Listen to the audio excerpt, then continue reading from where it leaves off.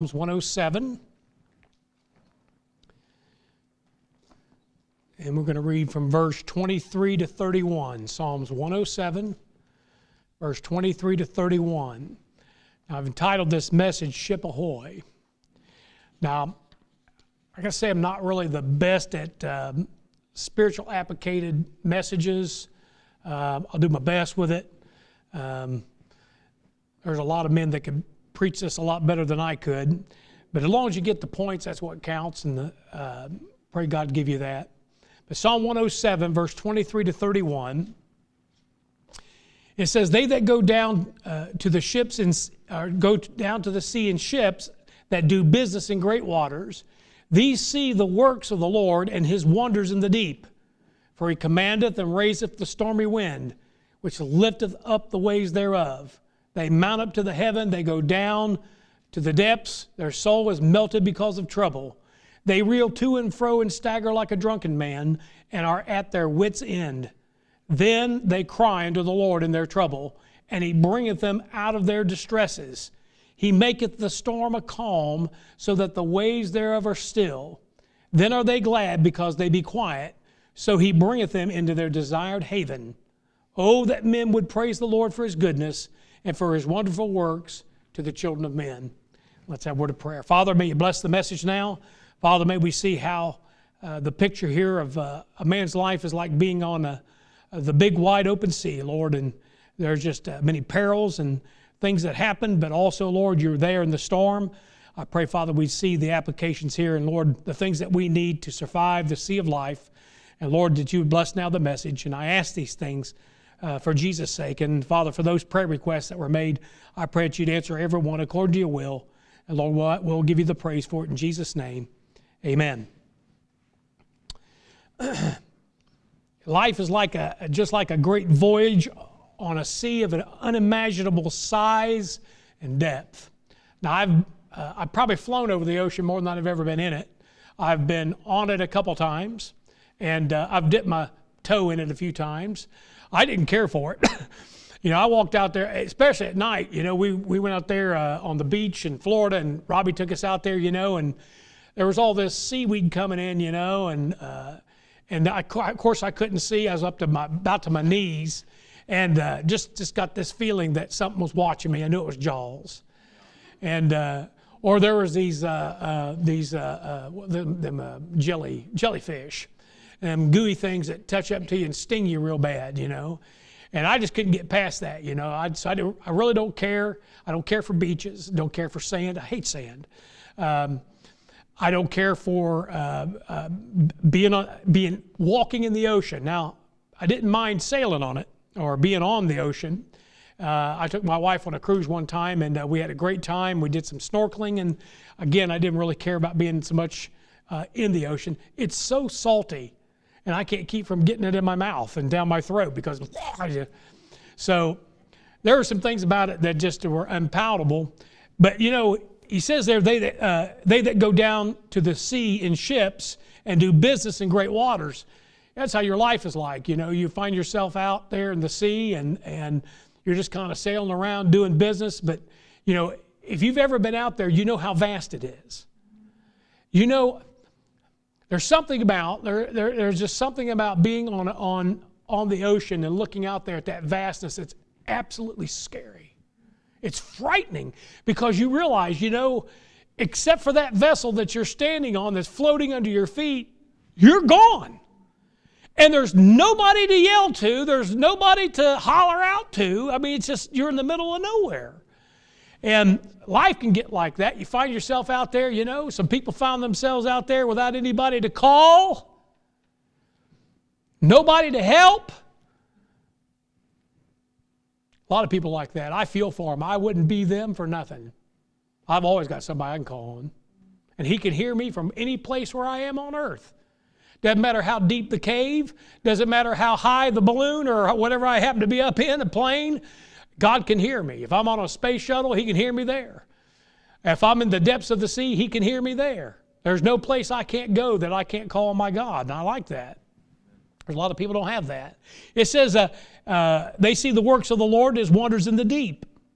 It says, for he commandeth and raiseth the stormy wind. You say, why would God do that? Well, it's the only way he can get your attention. If you want to know why things come at you in life, you want to know why things pound you, and wave after wave. You ever had that happen where, it's like, now Job knew what that was like because it did come wave after wave, but you probably know what that's like too. You know more and hear about one problem, here comes, 1, 2, 3 more right after it. And God's got your attention, man, because I'll tell you what, if you're saved, the first thing you want to do is go to prayer. I need to pray about this. And if the first one didn't make you want to pray, after you hit the second or third one, then you said, I'm ready to pray. He can get your attention. It says they mount up to the heaven, they go down again to the depths. That's the waves. I can't even fathom. I can't. It brings the hair stand on the back of my neck, think about it, to be on a ship where these waves are towering over you by, 60, 70 feet. Can you even imagine it? And then going down like you're going into a valley and then coming. I just can't even imagine. But there are waves like that. And there are people that have been on the sea of life and also on the real sea and experienced those things. And it's scary. It's scary. It says they reel to and fro and stagger like a drunken man. You can't walk on a boat and when there's waves going on. You're just getting thrown back and forth and you're staggering just like a drunken man. You've got no footing. Sometimes in life when things are hitting you, you just don't have any footing. You find yourself off balance. It says at their wits' end. That's where that expression comes from, the Bible. They're at their wits' end. Man, there's been a few times in my life I've been at my wits' end. I think God tries to bring a man to his wits' end on the sea of life. So what? That he'll call upon the Lord. It says, then they cry unto the Lord in their trouble. That's when people call on God. Listen, as long as the sun's shining and the birds are singing and everything's wonderful, you'll never call on Him. If you don't already know Him, you won't. You have no reason to. Only in their trouble do they call Him. And He says He bringeth them out of their distresses. You might want to add that He caused a lot of them. The distresses, the waves and the storm. He maketh the storm a calm. The one that caused the storm can calm the storm. Good to know. He maketh the storm a calm so that the waves thereof are still. Then are they glad because they be quiet. Nothing like a calm sea. So He bringeth them into their desired haven. Safe harbor. That's where you want to land. You want to land in safe harbor. And sometimes getting there, man, it's perilous. For the lost, you're in danger every second. Every second of your life without Christ, you're in danger. That you will not wind up in that desired haven. If you're saved, you will make that haven one way or another, but you will make it. God will get you to safe haven. He will get you to safe harbor. Oh, that men would praise the Lord for His goodness and for His wonderful works to the children of men. So life's just like a great voyage on the sea. And it's unimaginable in size and depth. You never know what's going to happen. 70% of our planet is covered in water. 139.4 million square miles. Versus the land is only 57.5 million square miles. So they said 70% water. The average depth, this kind of scared me. Okay, I've been out on a lake, where I jumped overboard and the depth was 120 feet and it was unimaginable to me. The average depth in the ocean is 12,430 feet. If you don't know what that is, that's about 2.5 miles deep.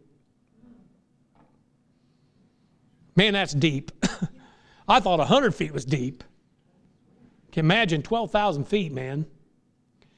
And the thing is, there's no predicting. There's no predicting what can happen to you on the water.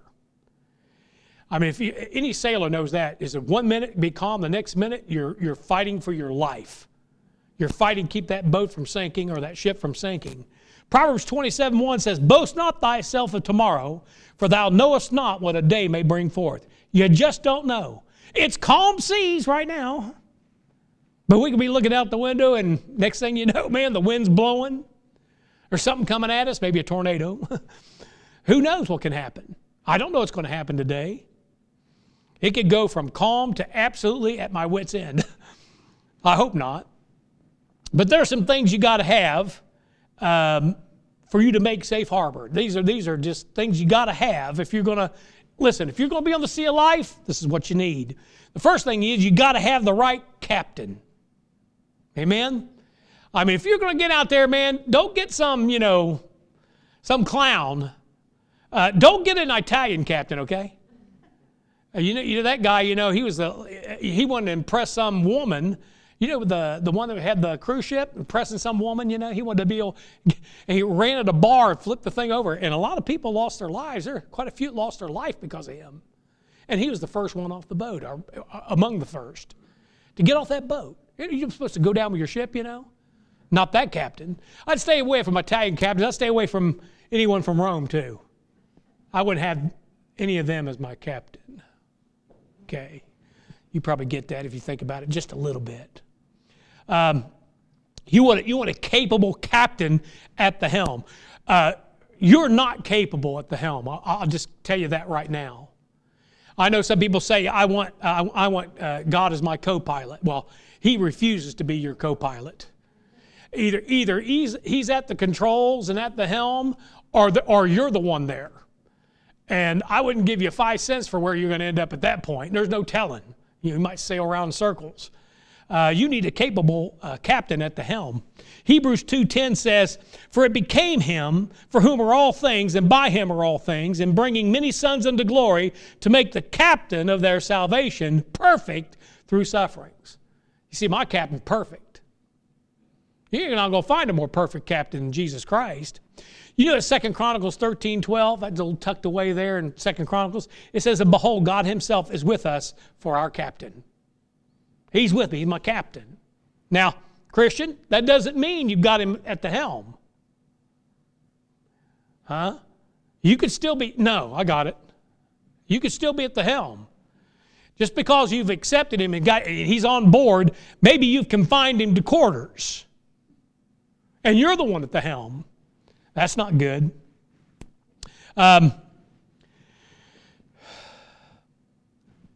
Your captain better be in the wheelhouse. And the wheelhouse is where the helm is, and it's where that boat's being, that ship or that boat's being guided. That's where your captain better be.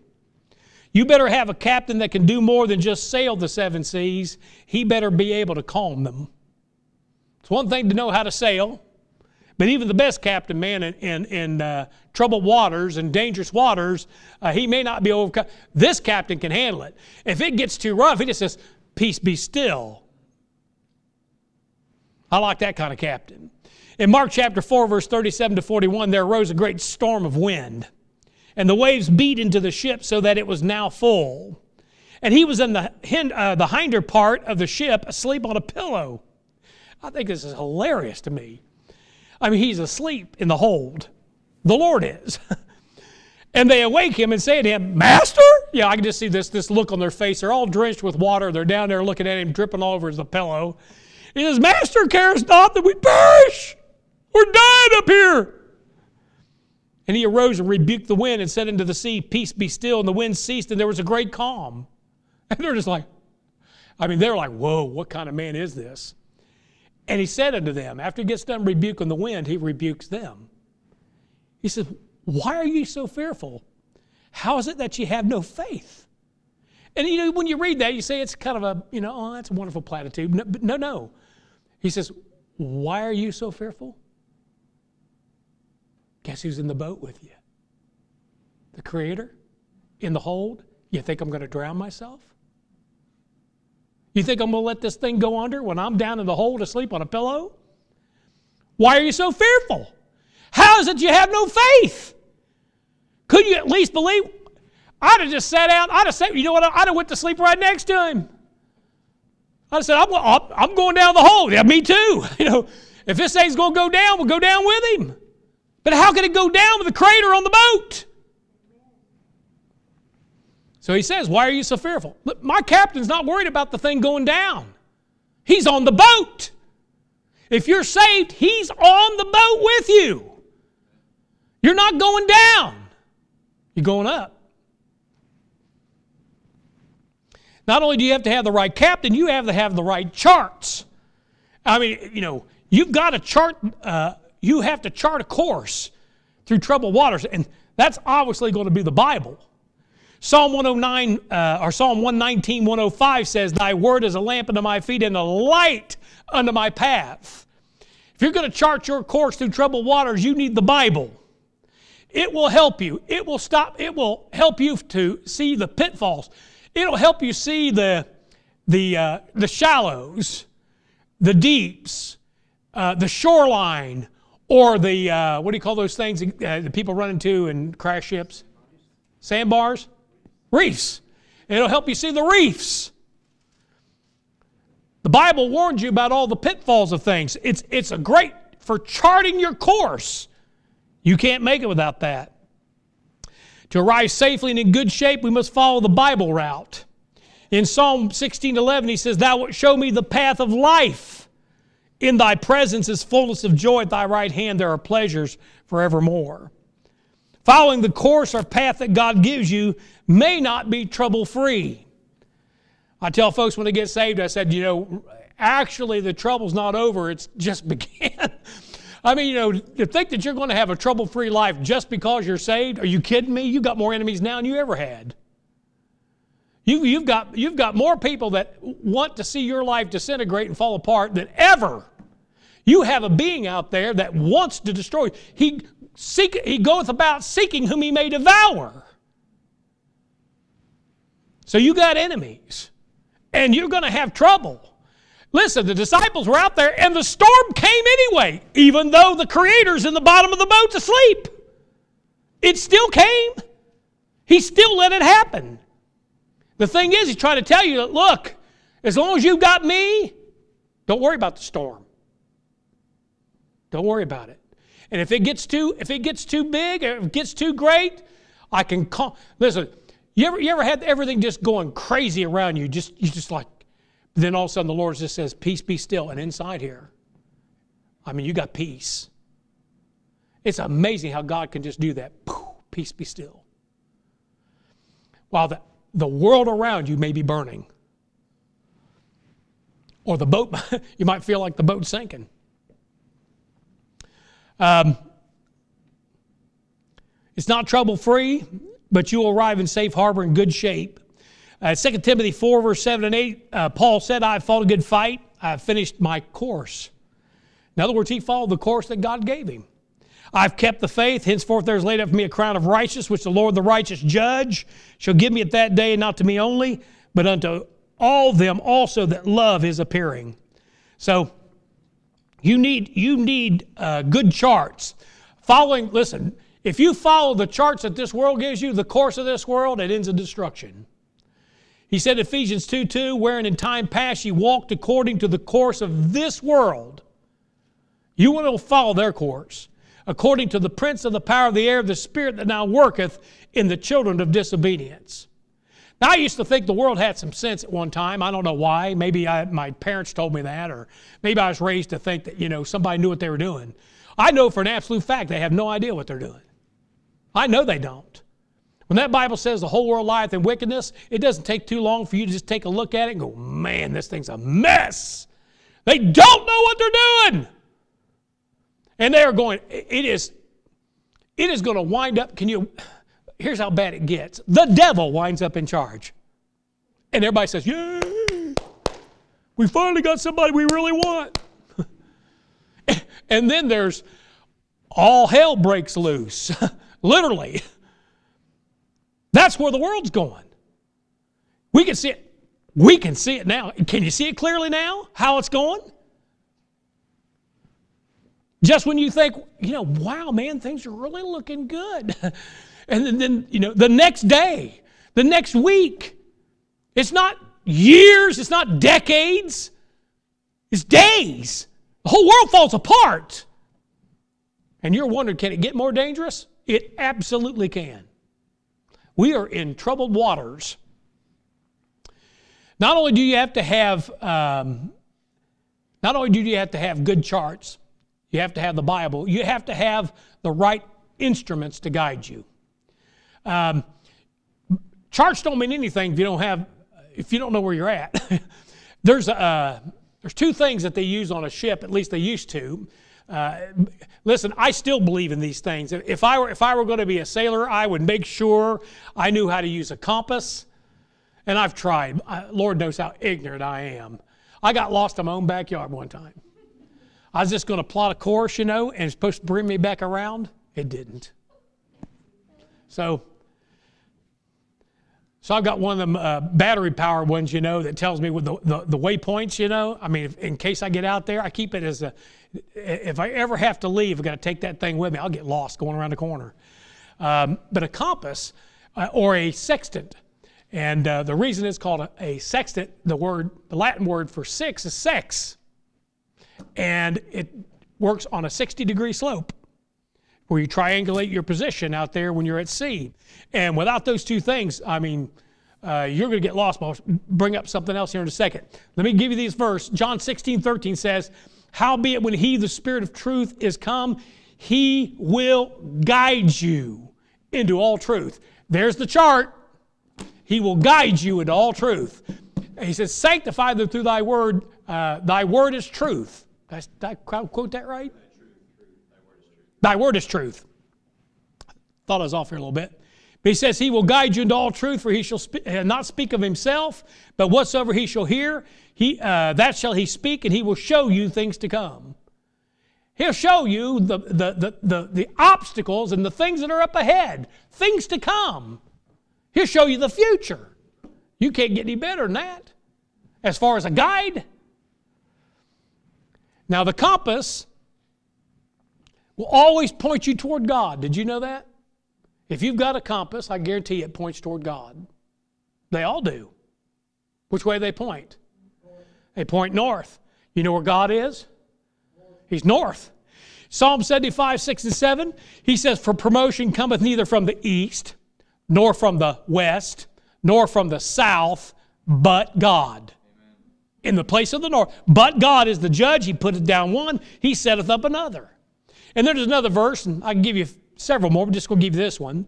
Psalm 48, 1 and 2. "Great is the Lord, and greatly to be praised in the city of our God, in the mountain of his holiness. Beautiful for situation, the joy of the whole earth, is Mount Zion on the sides of the north, the city of the great King." We talked about there where, didn't Satan say, "I will send the sides of the north"? You see, where's God? He's north. If you can find the North Star in that direction, if you could make it, if you could live long enough, if you had a spaceship that had the power to go, 100 times the speed of light, if you made it to the very edge of our universe, you would wind up at a place where it's a sea of glass where it's frozen. As Doc would say, it's absolute Kelvin. No molecular movement. And that would be where Mount Zion is. It's a physical place. God's in a physical place. He made it. He doesn't have to have it, but I guess some angels need something to stand on. Okay? And that thing is there. You say, where is it? It's north. Because every time you find it, it's north. Do you know where a compass points? It points toward God. Now, the sextant uses a 60-degree arc to triangulate your position. Do you know what they use that? You know mainly what the sextant is used? It's used in the daytime with the sun. It can be used at night with the moon and the stars. You know what that tells me? Heaven has to be your guide. If you're going to make it through the storms of this life, heaven's got to be your guide, not the earth. Not man. You're going to have to look to the heavens or to find out where you're at and where you're going. So without the Holy Spirit leading and guiding, the charts will not make much sense. I'll tell you, if you've ever tried reading this book as a lost man, it didn't go over very well. I mean, I read a few pages of it and thought, what in the world is this? Threw it across the room. Just a bunch of, can't make any sense of this. Boy, after I got saved, I started opening her up. But this time I had a guide. Man, not only did it make sense, it was like, whoa, I didn't know that was in the Bible. Whoa, I didn't know that was in the Bible. The Holy Spirit is an infallible guide for those committed to the truth. He'll never steer you wrong. If you love the truth, say, Lord, I'm open to the truth, whatever it is. Just show me what it is. Don't care if it's even against me. You got to be that way. You got to accept the fact that the truth might be against you. It might chafe you raw, but it's still the truth.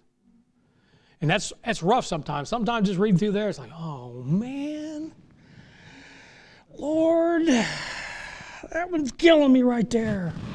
That one's got me. That one's, but it's still the truth. A lot of people, they just shut out anything they don't want to hear. They cherry pick the Bible for all those wonderful verses. This is the day that the Lord hath created. Let us be. You know, that's a great verse, but it's not the only one in the Bible. And there's one day that He creates, the Bible says, is gloomy and darkness, and I mean, it's a horrible day. And God created that one too. You got to have the right instruments. You got to have the Holy Spirit. You know one thing I know about a compass and a sextant? Neither one of them needs a battery. Neither one of them needs a satellite. There's something to be said about the old ways. I tell you, if I was out to sea and all of a sudden, the Duracell, ran out, on my little, I'm lost, what are you going to do then? But a compass, as long as you haven't broke the thing will always work. The sextant, you can always get a line on, sooner or later you're going to get a line on the sun, or you're going to get a line on the stars, or the moon.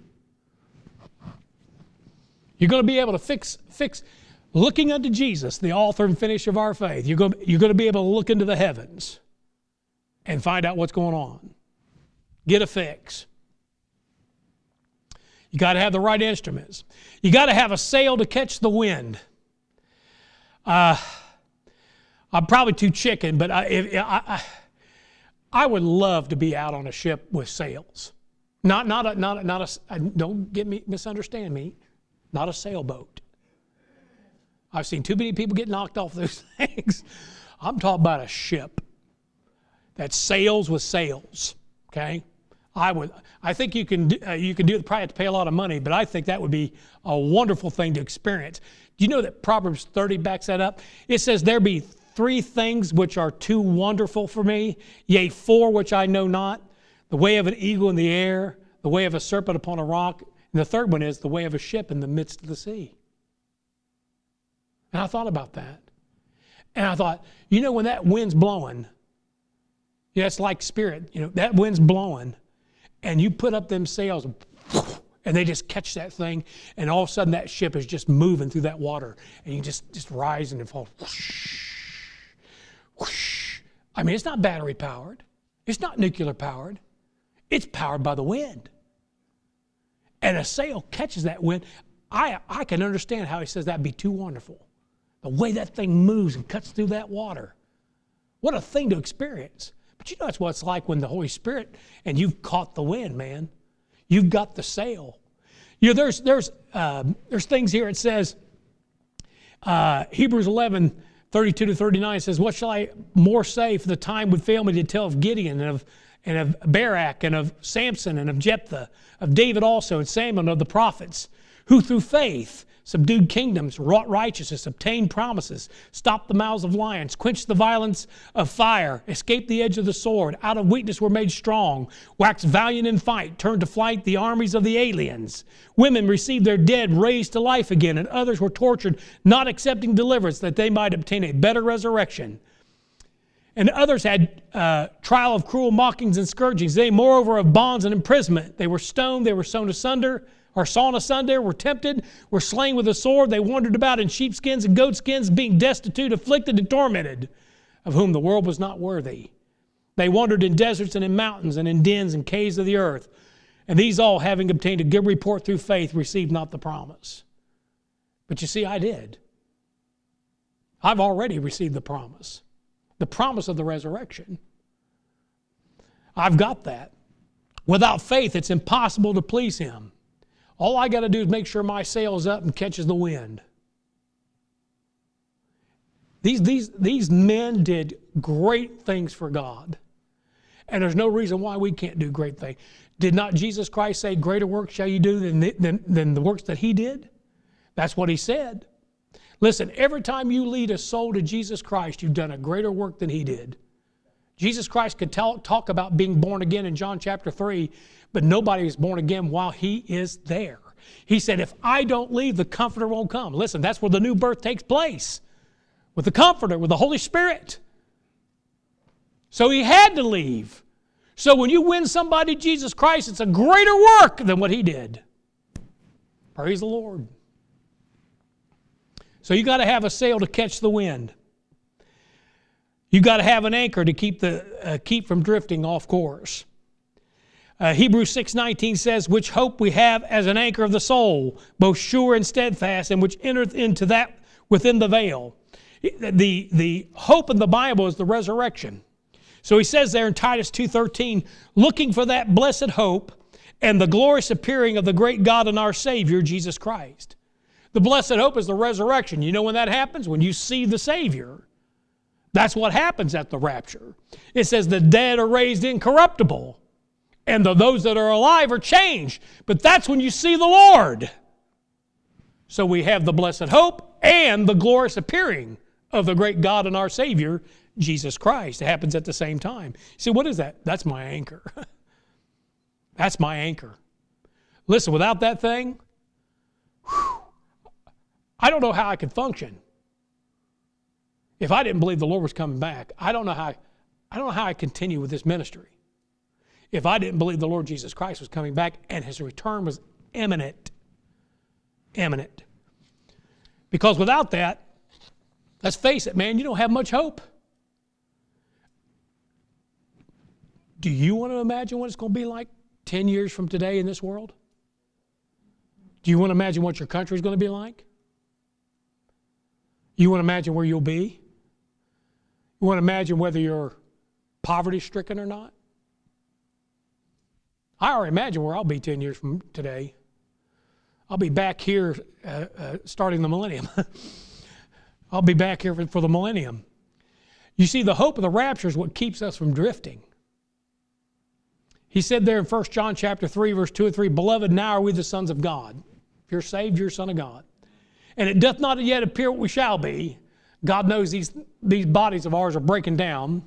But we know that when He shall appear, when's that? The rapture, right? We shall be like Him. You know what David said? He said, I'll finally be satisfied. Why? When I how's it go? When I appear with Thy likeness, or, I messed it up. When I awake with Thy likeness, that's it.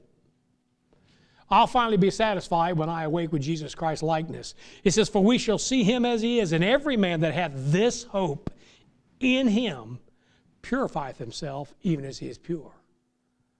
Kind of keeps you on a, if you thought, man, the rapture could happen, it could happen at any time, but it could happen, maybe it'll happen this spring, maybe it'll happen next spring. You're thinking about that the whole time, saying, man, I gotta get on with this thing. I got to talk to somebody. There's somebody I need to get, there's somebody I need to reach, there's somebody I need to witness to.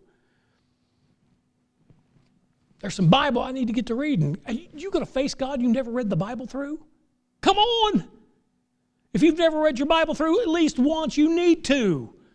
Every word. You say, all them names? Yeah, all them names. The Lord said, I wrote you a book. Did you read it? Well, I read parts of it. He said, well, that's why you got parts wrong. You didn't read the whole thing.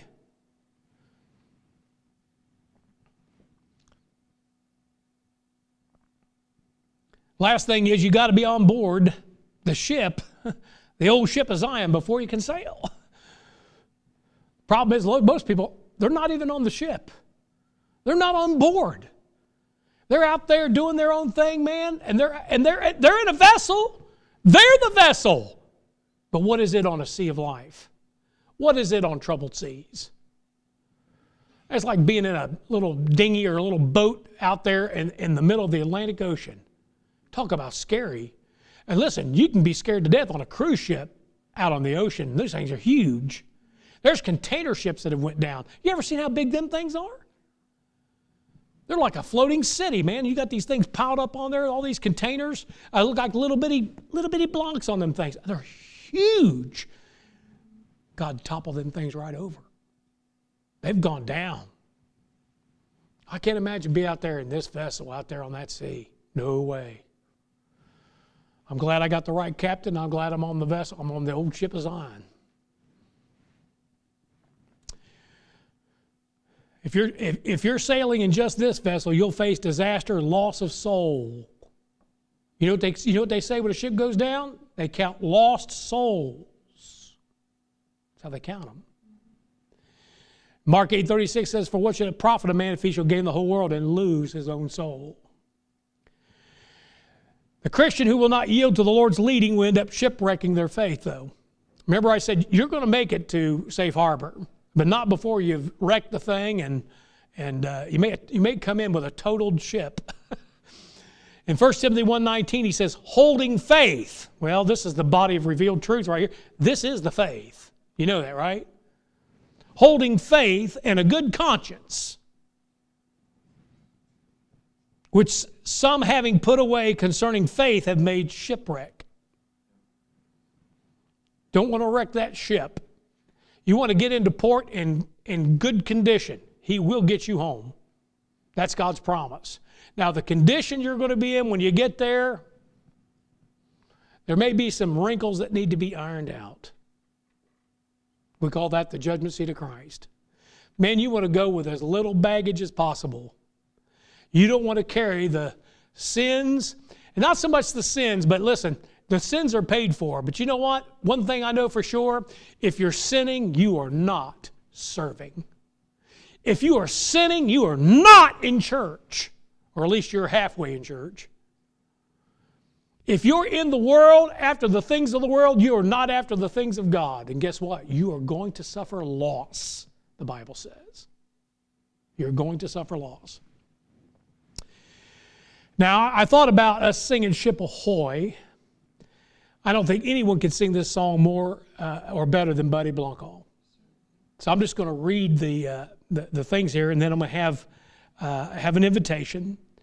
I love this song. I wish I could sing it, but I can't, but I'll read it. It says, I was drifting away on life's pitiful sea, or pitiless sea, and the angry waves threatened my ruin to be. Then away at my side, where I dimly descried a stately old vessel, and loudly I cried, Ship ahoy, ship ahoy, and loudly I cried, Ship ahoy. 'Twas the old ship of Zion, thus sailing along. All aboard her seemed joyous, I heard their sweet song. And the captain's kind ear, ever ready to hear, caught my wail of distress as I cried out in fear, Ship ahoy, as I cried out in fear, Ship ahoy.